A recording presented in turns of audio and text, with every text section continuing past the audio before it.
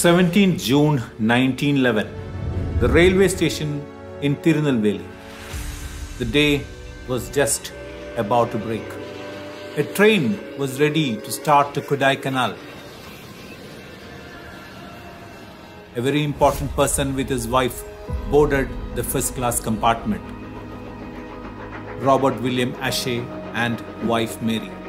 Ashe was Tirunelveli's powerful district collector, known for his extreme hostility to Indian nationalists.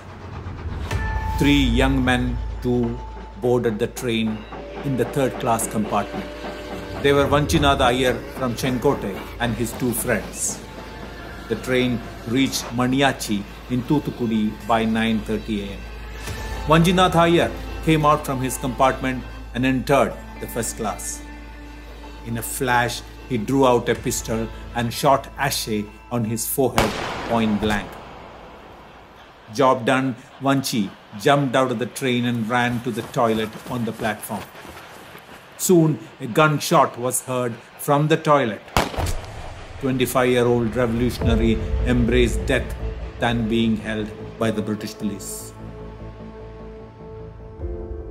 The Bengal partition of 1905 had led to an explosion of militant activities by revolutionary nationalists under Anushilan Samiti and Jugandhar in Bengal. Far away in deep south it had a resonance. A bunch of Tamil youths were inspired by the Bengali revolutionaries. They were also admirers of the militant nationalist trio Lal, Bal and Pal.